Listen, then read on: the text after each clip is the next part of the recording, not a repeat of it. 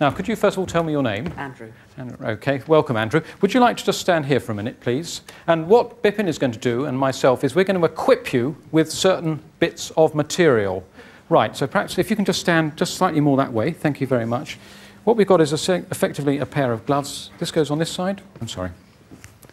Okay. Would you like to slip your hands into that? And can you do exactly the same with that one? That's terrific. Lovely.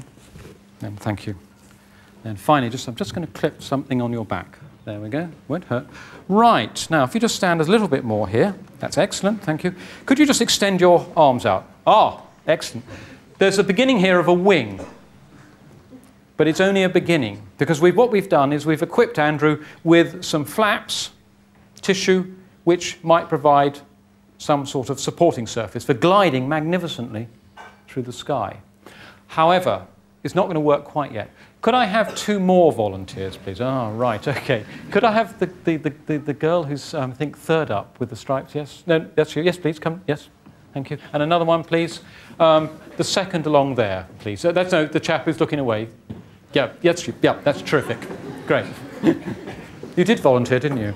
Great, excellent. Would you like to come round here for a minute? And would you like to stay there? Can you first of all tell me your names? Lucy. Lucy? Toby. And Toby, right, okay. Could each of you, from Andrew's wing, do you see those little red things on either end? Can you draw them out? There we go. There we go. And a bit further. And you can take that a little bit further. Yeah. There we go. Okay. Now Andrew is properly equipped, and could you give a small demonstration of your flying abilities? If you could just raise them up. Excellent. Marvellous. Okay. Right away high. Okay. And down. The point, and we'll just lower them very slightly. Thank you. The point about the modification of Andrew's hand into a wing is that's exactly what happens with this pterodactyl. It is, in fact, the equivalent of what we usually call our ring fingers, this one here, which has been extended into one enormous finger. And that's what these structures are out here. One single extension of the finger provides this huge wing, which allowed Andrew, ideally, to fly.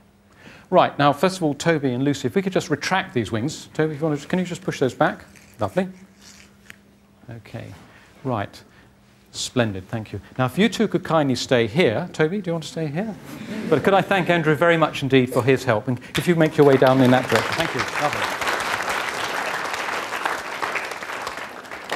Well, the size that Andrew was as a pterodactyl was actually quite similar to some of the ones which soared above the dinosaurs, but some of them were even bigger, and they were absolutely enormous.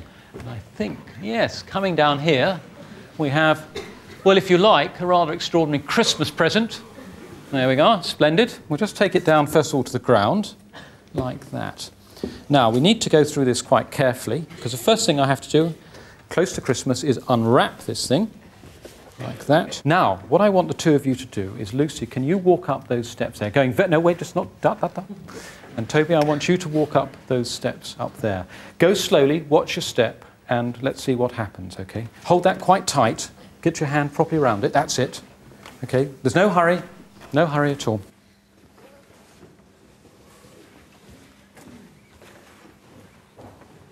How are we doing? Super.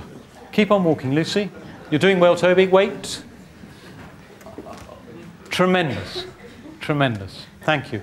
Can you just stay there for a minute? Because here we have a life-size replica of one of the biggest of these pterodactyls. These were astonishingly large creatures. They are as big as a small glider.